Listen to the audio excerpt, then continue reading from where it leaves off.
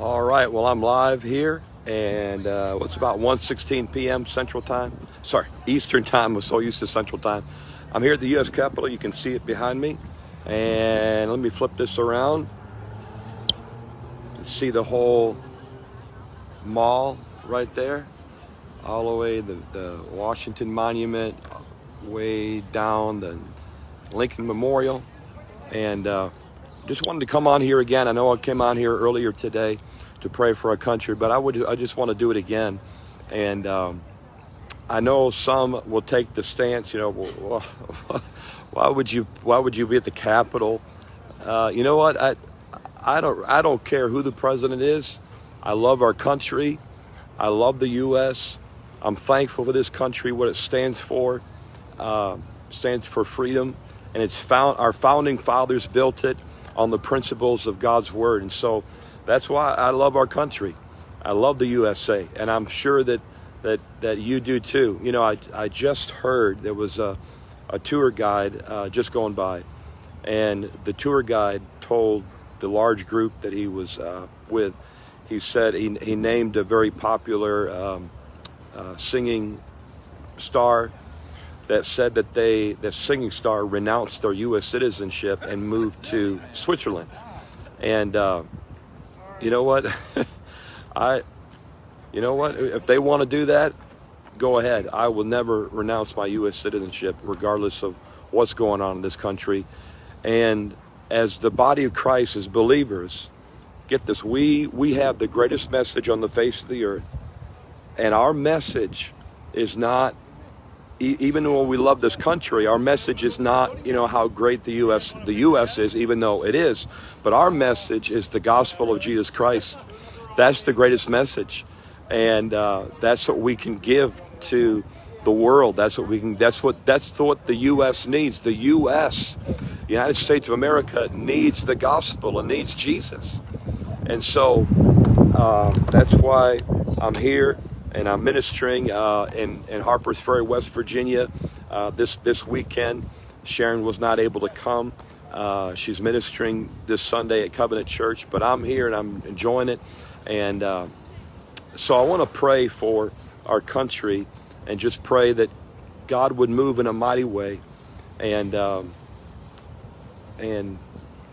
do things that only He can do. Sometimes people can take the attitude of there's no hope for our country, because I mentioned in an earlier video when I was at the Lincoln Memorial that during Lincoln's day there was a great evil that had settled on the United States, and it was slavery. But the reality is that there's great evils, plural, that have settled upon the U.S. right now in our time, and the sum of it is basically the same as it was back in, the day of Abraham Lincoln with slavery. And it's basically calling evil good and good evil, and calling wickedness, accepting wickedness as if it's good, and then calling righteousness evil and hatred. That's wickedness.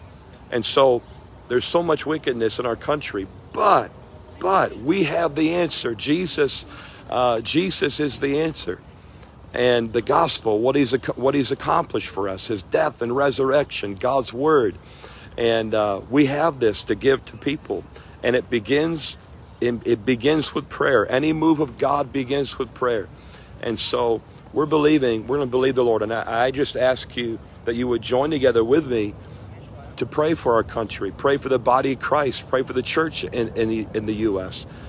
And as Paul said in his day, to pray for those in leadership. And I don't care if you don't like the president, it doesn't matter. We're to pray for our leaders, and that doesn't mean that we accept everything that happened. Of course not. Just like Paul didn't accept what was going on, everything that was going on in the Roman Empire, but he was led by the Holy Spirit to pray. He said, pray for leadership. And so, you know what? Nothing is too hard for the Lord. Nothing is too hard for the Lord. In spite of all the great evils that have settled on this country, nothing is too hard for Jesus. Nothing is too hard for the power of the Holy Ghost. You know, the Holy Spirit can sweep through the White House. This is not the White House. Can sweep through the U.S. Capitol and can sweep through the White House as well. Can sweep through the Congress and the Senate. Can move in a mighty way and do things that we would never be able to do in our own power. And so we can pray, and we ought to pray in that way for God to do what only He can do. And there's, you know, legislation is important, policy, all of that is important.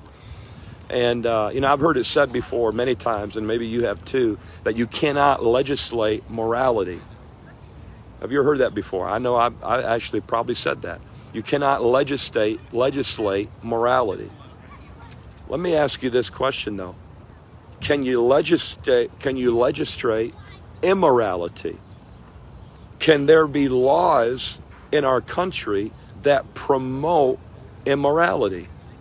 Well, the answer to that is yes. The answer to that is exactly yes. There are laws, there are policies that can promote immorality, biblical morality. And so on the flip side of it, there are policies that can promote good biblical morality. And so, you know what? I don't know if things will ever change in that regard, you know, in our country. But I do know this, that the ark, the door, figuratively speaking, the door to the ark is still open. And so let's pray and let's believe the Lord for a mighty move of His Spirit. And I'm not going to try to flip it around now, but let me go ahead and again show you the flip side of this. That's the mall, what's referred to as the mall. I absolutely love this area. I've only been here a few times, but I absolutely love it.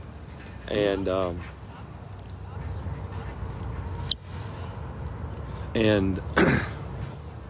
I love our country. So let's pray. Father, in the name of Jesus, we believe you, Lord. We thank you, Jesus. We thank you, Father, that you are Jesus, you are Lord, and that will never change. Lord, I thank you, Jesus, that there's no politician, there's no star, there's no movie star, there's no singer, there's nobody, there's no politician, public figure that can dethrone you, Jesus. You are Lord over it all. We thank you today, and we proclaim that, Jesus, you are Lord. You're Lord over our lives. You're Lord over our churches, Lord. You are Lord. It's your church, and you said, upon this rock I will build my church, and the gates of hell will not prevail against it. And Lord, we lift up our country right now. And Lord, we ask you for a mighty move of your Holy Spirit. We ask you, Lord, that you would move in the body of Christ, and Lord, bring us back to our first love. Lord, help us to repent of, Lord, turning from our first love. And Lord, help us to turn to you with all of our heart, Jesus. And God, we lift up this country. We pray for a wave of the Holy Spirit, God, to blow. God, a wind of the Holy Spirit to blow through this country, even blow through Washington, D.C., blow through, Lord, the White House, Lord, the Capitol, blow through Congress and the Senate. God, move in a mighty way. Lord, we thank you that there's no limit to what you can do. And we praise you right now. And we ask you, God, that there will be a wave of conviction that would blow through this place, oh Lord, and a wave of your love, Lord, your holy love that would blow through this place, that people would truly know your love, would truly know freedom that is found in you. And we thank you, Lord, for this country. We pray for it. We intercede for it. We plead your blood, Jesus, over this country. And God, we ask you, Lord, for a harvest of souls. We ask you, God, for boldness for the church, again, that we would rise up in prayer and in preaching in the word, that God, even you would raise up, Father, even people, Lord, even in politics, that you would raise up those like Daniel in his day and Joseph. You would raise them up, Lord, to stand for righteousness. And Lord, we thank you, Jesus. We thank you that you are Lord. And we proclaim that, Jesus. You are Lord, and you'll never stop. You are the Savior. And we look to you today. And we say it all in Jesus' name. Amen and amen. Praise the Lord. Praise God. Hallelujah. Well, let me flip this around again and show you. Oh,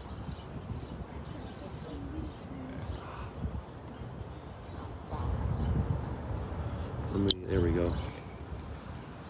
Just show you.